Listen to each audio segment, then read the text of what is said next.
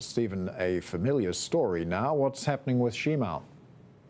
Yeah, well, of course, the big concern, of course, over Evergrande, Kaisa, and others is what kind of contagion this would happen. And is it due directly, of course, to the liquidity squeeze that is happening in China because of those, perhaps some would say, overbearing regulations on from the government? So it's particularly worrying, and that's why we saw a sudden sell-off in its shares and bond prices, not only local but dollar bonds by Shimao plummeting yesterday, Monday.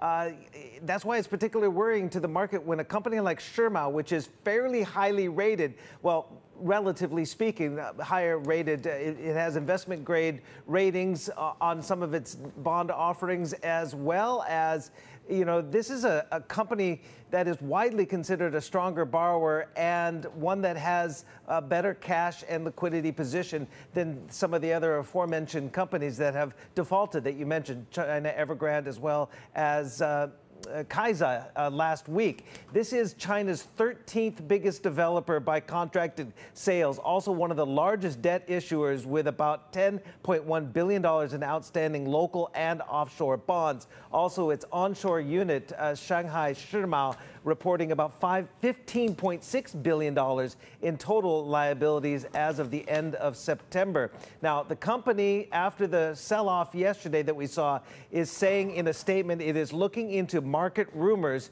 which it blamed for the sell-off. But again, a potential collapse, and I'm maybe getting way ahead of myself, a potential collapse of a higher-rated firm like Shimao, which as of Monday still held both investment and better speculative grade ratings, would unravel, of course, this tentative recovery among Chinese dollar junk bonds.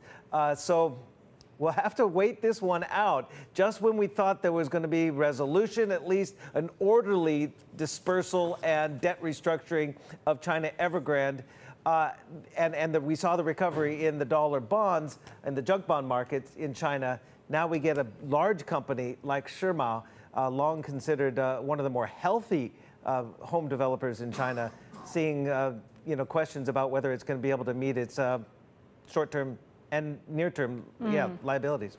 The turbulence that we saw in the CDS graph really telling. But Steve, in order for these companies to meet their obligations, some of them have to convert yuan to dollars, right? And it looks like regulators may be making it a little bit easier for them. Yeah, I mean, this is according to sources. I mean, the State Administration of Foreign Exchange, known as SAFE, is not necessarily telegraphing what they are allowing, but they do take these things into consideration. When you have a lot of these developers and a lot of these dollar bond issuers who need to convert their yuan into dollar, it takes time, and there's a lot of regulatory checks. And they also try to keep a check on, of course, these large payments because of their concern for capital outflows. But with the stronger yuan, there's been less outflows right now. But again, we're hearing from sources saying that SAFE, the branches of SAFE, State Administration of Foreign Exchange, have instructed those branches to have enough liquidity on hand.